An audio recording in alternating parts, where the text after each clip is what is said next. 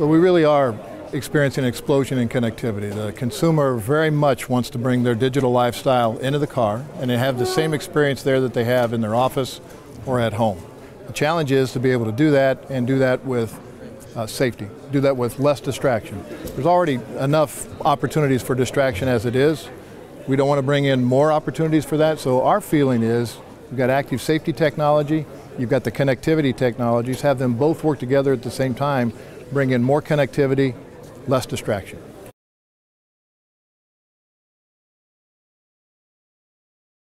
There's no doubt the driver is the weak link in the system, right? So we work on technologies that can help the driver when they need help. A lot of opportunities for distraction in the car already. So we provide technology with active safety to make sure that even if the driver is distracted, the car never is. It takes for just a half-second advance notice, you can mitigate 60% of collisions, just a half second.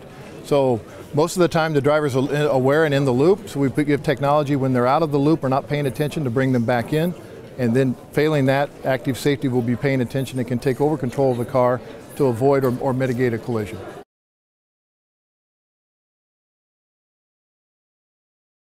Yeah, look, a long ways off, but the technology path that we're on today can make a big impact in safe, green, and connected.